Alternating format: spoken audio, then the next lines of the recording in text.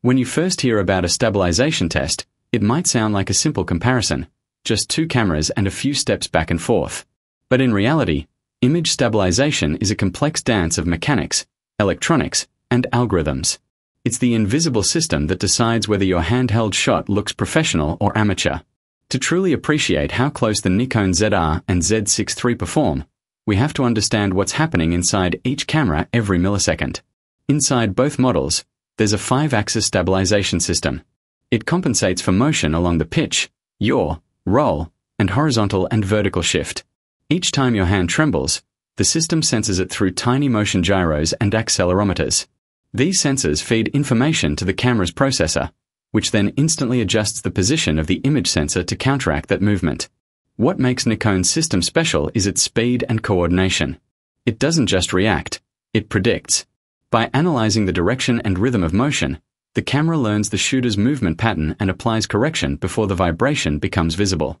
Now, when the tester switches between the ZR and the Z6III, that internal logic feels identical. Both cameras respond to small wobbles with the same fluid, organic correction. There's no jitter, no overcompensation. The motion feels natural, not robotic, which is crucial for cinematic handheld footage. As the test progresses, it becomes clear that both systems stabilize not just the image but the experience. The view through the screen feels anchored, confident, and easy to control. That's a subtle but powerful indicator of well-calibrated IBIS performance. Then comes one of the most fascinating parts of this test, the interaction between lens and body stabilization. The lenses in use, the Nikon 24-70mm f/4 and the Tamron 28-75mm f/2.8G2, each have slightly different optical stabilization profiles. When paired with Nikon's IBIS, they cooperate through what's often called dual stabilization or synchronized compensation. The camera decides which system handles which kind of motion. Usually, the lens handles larger angular movements, while the body handles microvibrations and shifts. When you switch lenses between the ZR and Z6III, you're essentially testing how well each body adapts to a different partner, and remarkably, both adapt effortlessly. There's no sign of mismatched correction or strange bounce effects. The footage remains smooth and coherent, suggesting Nikon's communication between lens and body is universal across models. The tester's observation about the mechanical shutter in the Z6III versus its absence in the ZR adds another interesting layer. Removing a mechanical shutter usually reduces internal vibration, because there's no physical movement when taking a photo or starting a video. In theory, this should make stabilization easier, as there's less mechanical interference. However, it can also mean structural differences inside the body, like weight distribution or component placement, which can influence how the IBIS unit behaves. But in this test, none of those differences seem to matter. The ZR, even without a mechanical shutter, performs like a twin of the Z6III. That consistency tells us something significant. Nikon didn't treat the ZR as a lower-tier experiment. It's a fully capable camera designed to deliver professional stability under the same engineering standard as the Z6III. Then we move deeper into the real-world usability. Handheld stabilization isn't just about reducing shake, it's about maintaining motion that feels natural. For example, when walking, a certain rhythm in the movement is expected. If the stabilization completely erases that motion, the footage can look artificial, as if floating in space. On the other hand, too little correction makes it look amateurish. The sweet spot lies in between, a gentle, cinematic sway that mimics how human vision perceives walking. Both the ZR and the Z6III achieve that balance beautifully. When the tester walks or jogs lightly, the footage retains a subtle sense of movement without being distracting. Each correction is smooth and proportional. You can tell the cameras aren't fighting the motion, they're working with it. That's what separates good stabilization from great stabilization. Even during fast pans or quick direction changes, there's no jello effect or lag in correction. This indicates that the readout speed of both sensors is fast enough to support the stabilization system efficiently. At this point, we start to realize something important about Nikon's approach. While other brands often highlight stabilization in marketing, Nikon tends to let performance speak through experience. In side-by-side comparisons like this, that quiet engineering confidence becomes clear. Next, the tester tests stabilization under different lighting conditions, bright exteriors, shaded paths, and transitions between light and dark. Why is this relevant? Because when exposure changes drastically, the camera's internal processing load increases. If the stabilization system isn't properly optimized, it might momentarily lose precision when the camera adjusts ISO or shutter speed. But here, that doesn't happen. Both the ZR and Z6III maintain consistent steadiness, even as exposure shifts automatically. That means Nikon's firmware manages multiple tasks in parallel without compromising motion control. There's also an intriguing human side to this experiment. You can sense the fatigue as the test goes on, the subtle breathlessness, the sweat, the heat. These moments remind us that tests like this aren't done in a lab but in the real world, under imperfect conditions. And that's what makes the results even more convincing. The ZR and Z6III aren't just surviving these tests, they're thriving in them. As the tester keeps moving, something else becomes noticeable, the natural roll correction. When holding a camera handheld, subtle wrist rotations often cause the horizon to tilt. In low-end systems, this is visible and distracting. But here, the horizon stays impressively level.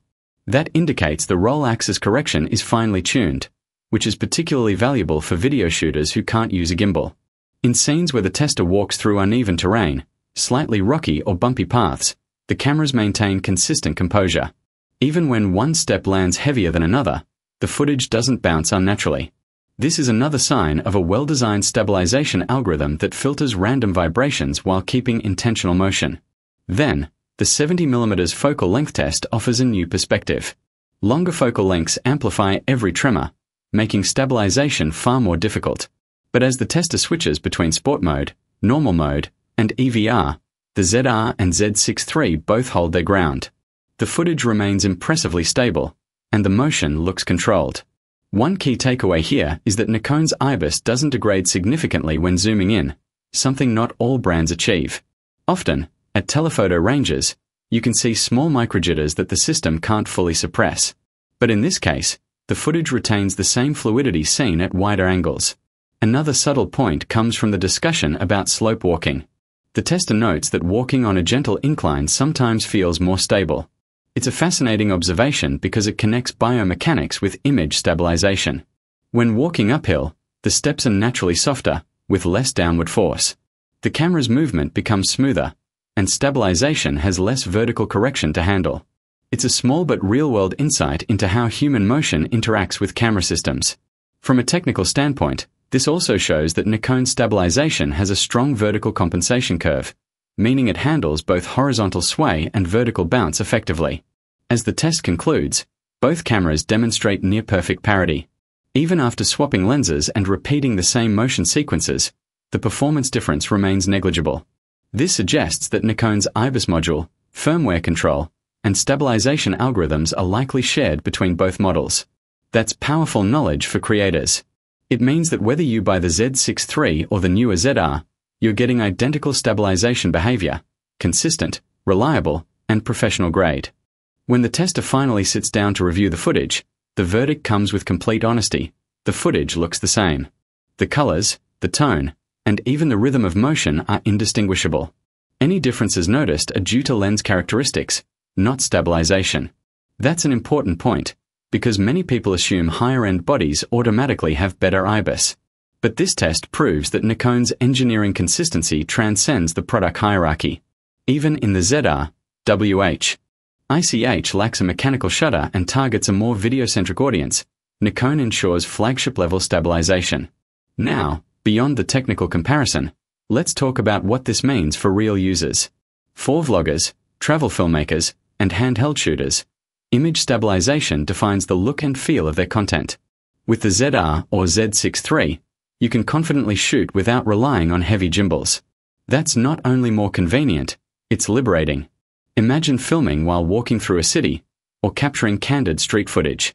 The camera adapts to your motion seamlessly. There's no mechanical hum, no delay, no drift. You can focus on storytelling, not on fighting your gear. For documentary filmmakers or wedding shooters, stabilization means fewer retakes and more organic moments. You can follow action naturally, without rigid stabilization setups. Even for creative handheld B-roll, slow pans, push-ins, and natural transitions, both cameras deliver fluid motion that feels cinematic out of the box. One of the most impressive things is how both systems handle low-frequency movement. the kind of slow sway that often happens when you're breathing or shifting weight. Many stabilization systems struggle with that, overcorrecting and causing visible frame drift.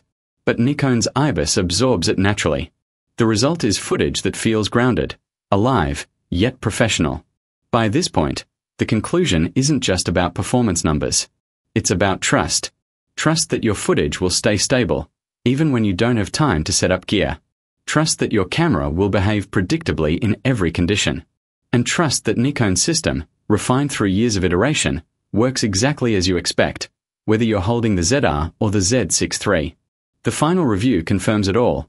Side-by-side footage reveals no significant difference in stability, tone, or exposure handling. The only variation comes from lens optics and exposure tools, not the stabilization system itself.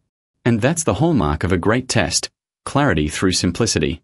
The tester's method may look straightforward: handheld runs, walking sequences, and lens swaps, but that's precisely why it works. Real-world performance doesn't need complicated lab data. It needs honest, visible results. And here, the results are conclusive. Both Nikon cameras perform at the same high standard. As the session ends, there's a quiet satisfaction in the air. You can sense the exhaustion, the heat, the physical effort, but also the pride of uncovering something definitive.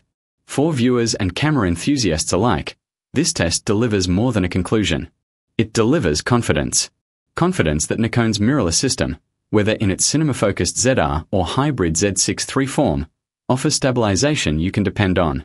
Confidence that when you press record, your story stays steady. And confidence that technology, when engineered with balance and care, disappears into the background, leaving only the craft, the movement, and the emotion of the image itself. In the end, that's what this entire test is about. It's not just numbers or specifications. It's about the feeling of stability, the invisible hand that makes your handheld shots come alive. Both cameras, the ZR and Z6III, prove one thing beyond any doubt. Nikon's stabilization isn't a feature. It's a philosophy. It's the promise that motion will never break your story.